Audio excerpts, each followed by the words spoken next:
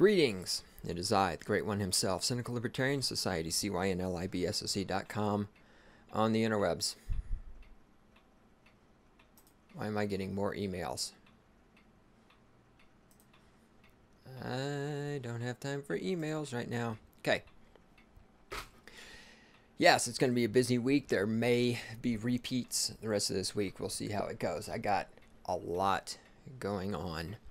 Anyway, the other day I was killing some time while I was standing by to stand by at a theater gig. And I was on the Twitterverse. I saw a link to an article in the Wall Street Journal, of all places, about Peter Singer. Now, if you don't know who Peter Singer is my nemesis from way, way back. Peter Singer is one of the biggest pieces of shit to walk the planet Earth.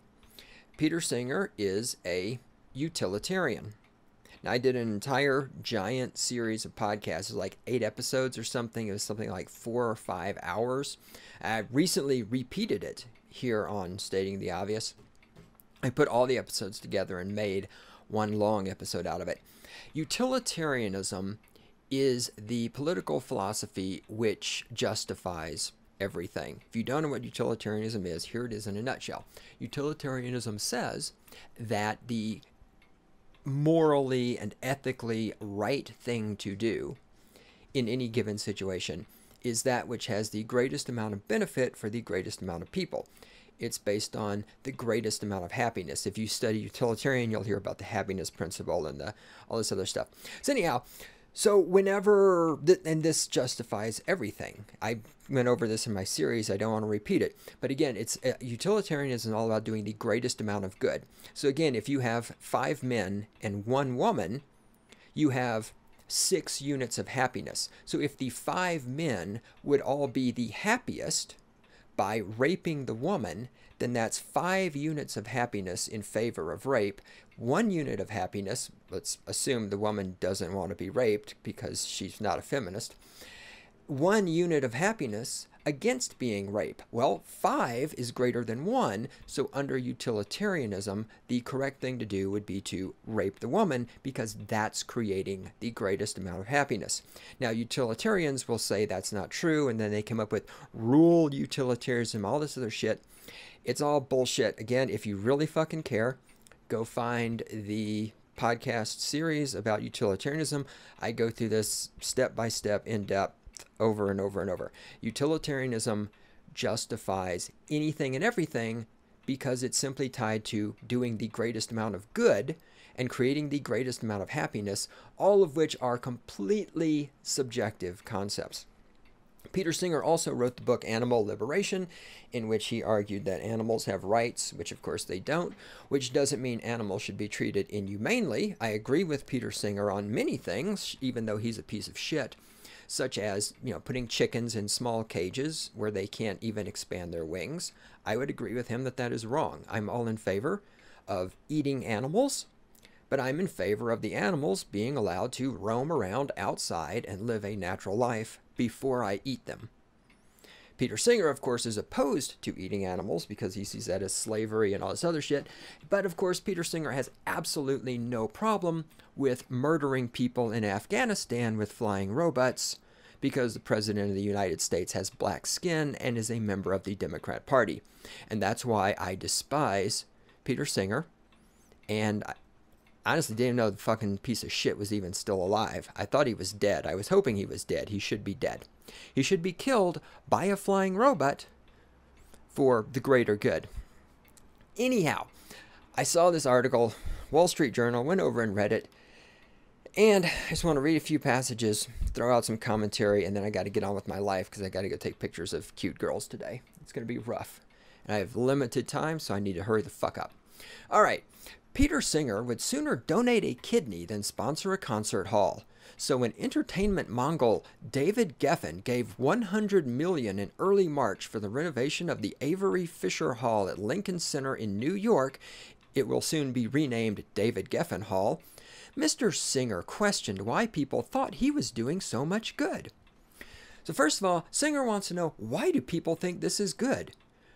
Singer doesn't even understand that you're allowed to have an opinion different than his. This is statism. He wants to control what you think. And furthermore, renovating don't we hear from the fucking cocksucking government all the time that all these renovations and construction projects, don't we always hear about how they're going to create jobs? Isn't this how the government we're going to build a new stadium with taxpayer money because it's going to create jobs? Well, hey, Peter Singer, since you're a liberal Democrat and since you believe that construction, right, isn't this the whole concept, is that if we just spend more money, it will create jobs? Well, David Geffen is spending, he's given away $100 million that's going to be spent. Isn't this going to create jobs that are going to go to people who need money so that they can buy food and pay their rent and pay their utilities and send their kids to college? But of course, that's not the right kind of way to spend your money, according to Singer.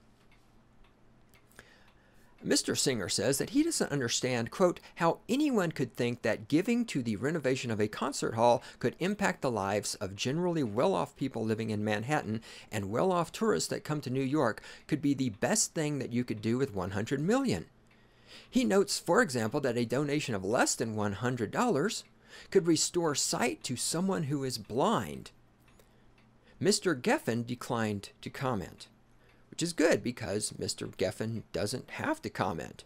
It's his money and his life. That's called freedom, which Peter Singer, of course, hates. Again, Peter, so a donation of less than $100 can restore sight to a blind person. Really?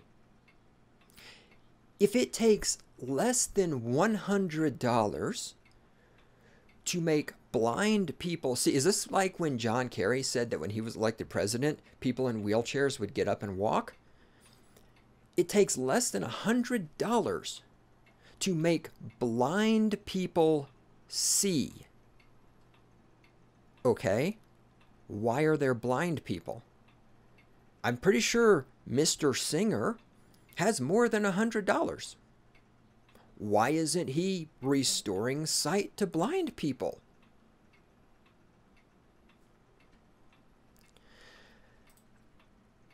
With his recent book's focus on philanthropy, he hopes to change how we think about what it means to be ethical. Quote, if you ask people what it means to live ethically, it's a thou shalt not statement. You shouldn't cheat and you shouldn't lie, he says. Quote, but if you're fortunate enough to be a part of the more affluent billion in the world, to live ethically, you have to do something to help those who are less fortunate, who just happen to have been born in impoverished countries. And that's part of living an ethical life. Unquote. And so what is Peter Singer, scumbag extraordinaire, doing to help poor people in foreign countries? Well, he's voting for and supporting Obama, who kills those poor people in foreign countries with flying robots, by dropping bombs on them, by giving money and financial aid and economic aid to the governments that oppress and kill them.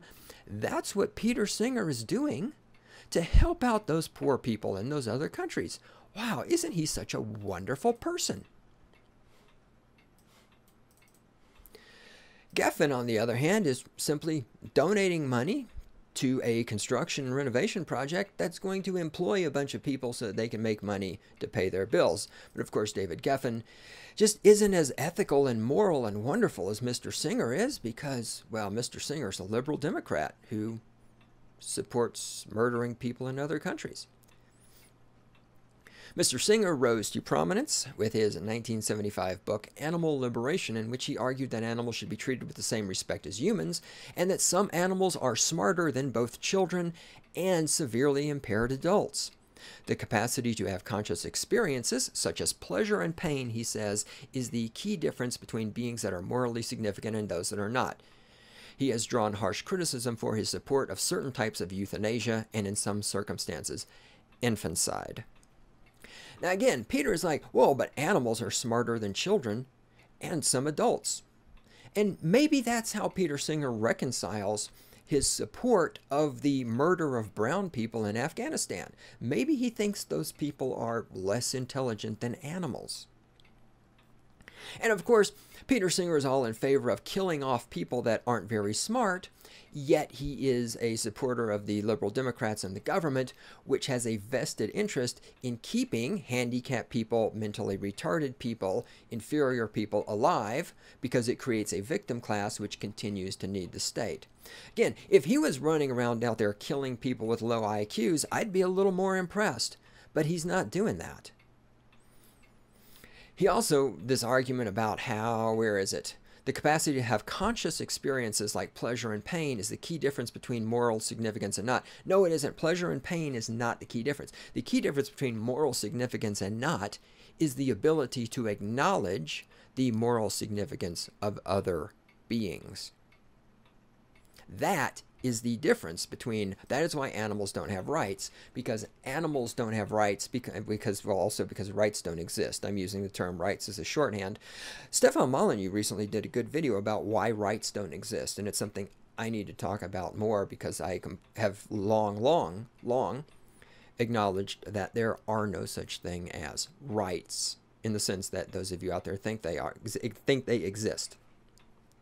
Anyhow, that's what gives a being ethical, moral significance. That's what gives a being rights, is the ability to recognize it in someone else. As I've argued before, as anarcho-capitalist, for us as anarcho-capitalist to kill a statist is not morally wrong, because a statist is someone who does not respect our right to self-ownership and our right to property.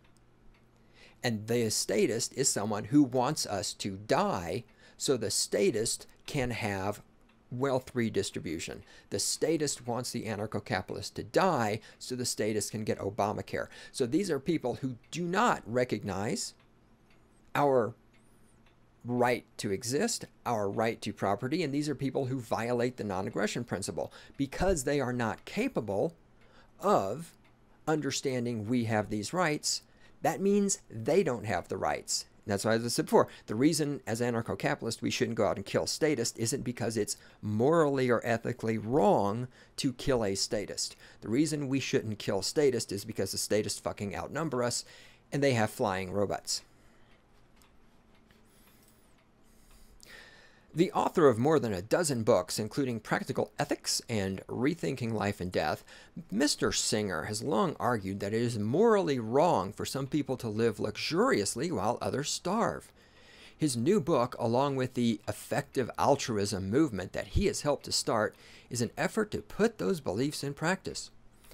And yet, while it's so wrong for you to live in luxury,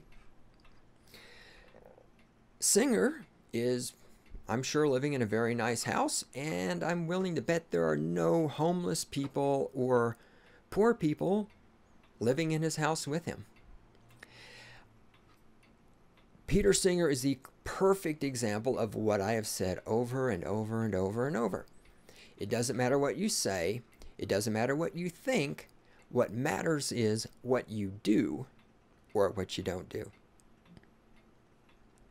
Millennials, he says, are the most altruistic generation he has yet to come across, which he attributes in part to technology. Quote, it connects them all over the world, and so they're more cosmopolitan, and the barriers between people in different countries far away have declined. Another factor is that with the IT revolution, a different kind of person makes a lot of money, and they're extremely well paid, and they're wondering what to do with that money. Unquote. Now, millennials are very altruistic because the millennials aren't very smart. Now, first of all, if they're so connected to people in other countries, if they're so cosmopolitan, why did they support Obama murdering people in other countries with bombs and flying robots? The millennials, the medicated generation, the dumbest generation ever, is not smart and cosmopolitan and well-connected. They can't do math. That's why they are the way they are. They believe that Obama will be there for their entire life to support them cradle to grave, to give them Obamacare. They believe that the government will always be there to make sure they have money. This has nothing to do with them being altruistic. This has to do with them being young and dumb. Young, dumb people don't know how to do math, and young, dumb people don't understand economics. Born in Melbourne, to parents who had escaped from Nazi-occupied Australia, Mr. Singer now splits his time between Princeton, New Jersey, and Melbourne. He and his wife have 3 adult children. Again, the Nazis failed. Had the Nazis only killed his parents, the world would be so much nicer. I also love how they call it adult children. Yeah, I bet they're very, very childlike still, having been raised by... And of course, he has time to go between Princeton, New Jersey, and Melbourne. How much jet fuel is burned flying him back and forth each year? How much resources? What's the carbon footprint of a person who owns 2 houses, as opposed to those brown people in Afghanistan? What's their carbon footprint prior to Obama blowing them up with flying robots? As for how he has... I need a drink of water.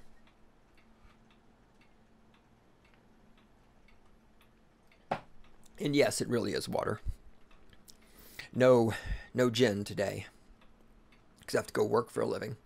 I have to go make money so that Peter Singer can take it away from me and send it to foreign governments that kill their own citizens, as opposed, of course, to the governments that don't kill their own citizens. Oh, there are none of those.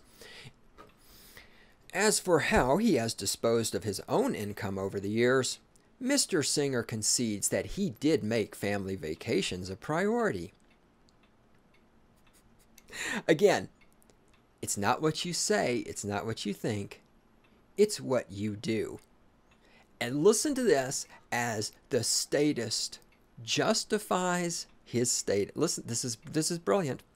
Just listen to what these people say and fucking think about it. That's all you have to do. Quote, "We spend money on vacations that no doubt could do more elsewhere, but that's something that's important. I work pretty hard during the normal year, and my wife's been working as well, so we think it's worth making that time." You see, Peter Singer can own 2 houses and fly back and forth and go on vacation, but you shouldn't, because you see, Peter, he works pretty hard during the normal year. Now you don't work hard. You haven't done a fucking... David Geffen did nothing for his money. David Geffen was just fucking sitting there, and all that money just fucking fell on top of him. Right? Nobody else works hard. The rest of you... And I actually didn't even get this anywhere in the quotes, but Singer's thesis here is that you should give 1/3 of your income to charity. 1/3. Now remember, what is a charity? A charity is a statist organization. Every charity you point out to me, you know, whoever the fuck it is, the titty cancer people, the fucking Help Jerry's Kids, the what, you show me any charity organization, it is part of the state. Singer's thesis here is that you should be giving 1/3, 33%, 1/3. Was it 1/3? Am I lying? Let me just run over here and make sure I didn't get that number wrong. Yes. God damn it. Yes.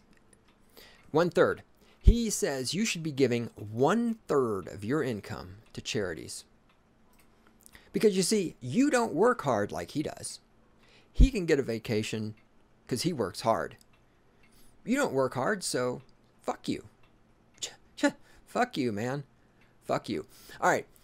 Quote, "There are plenty of studies showing that beyond a certain level, around $75,000, having more money doesn't make much of a difference in well-being." Unquote.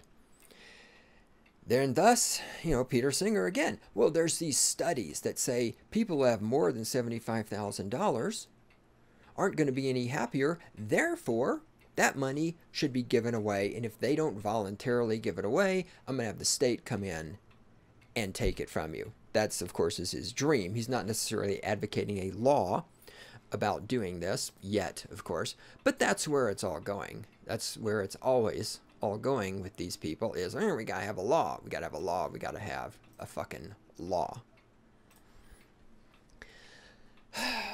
Peter Singer, yes. And get this, just when you read about these people and read what they say, everything about this is his need to control what other people are doing.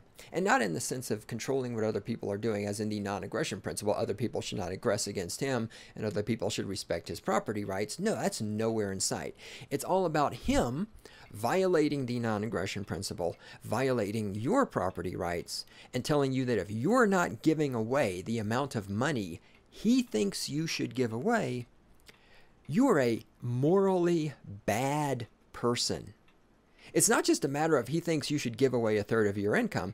He thinks if you don't give away a third of your income, you are morally and ethically a bad person. And this is a piece of shit who supports Obama, who murders people in other countries. And thus you see the moral and ethical, so to speak, in so much as I like using those words for me are right up there with rights. They don't exist, but I'm using them as shorthand. You see the moral and ethical beliefs of a person who is totally okay with the government killing people, spraying tear gas in the face of protesters, putting people in prison for no goddamn reason, murdering people in foreign countries with flying robots, bombing other countries, giving financial aids to dictatorships, all that shit totally fucking okay in Peter Singer's world. But if you have a job and you work for a living and you don't give a third of your income to charity, now you're immoral. All of the morality and ethics, in so much as those things exist, yada, yada, yada, of statist is all focused upon how can we take money from other people and give it to the people we think should have the money. That is the essence of statism, is always going to be the essence of state. That is what statism is. Statism is redistribution.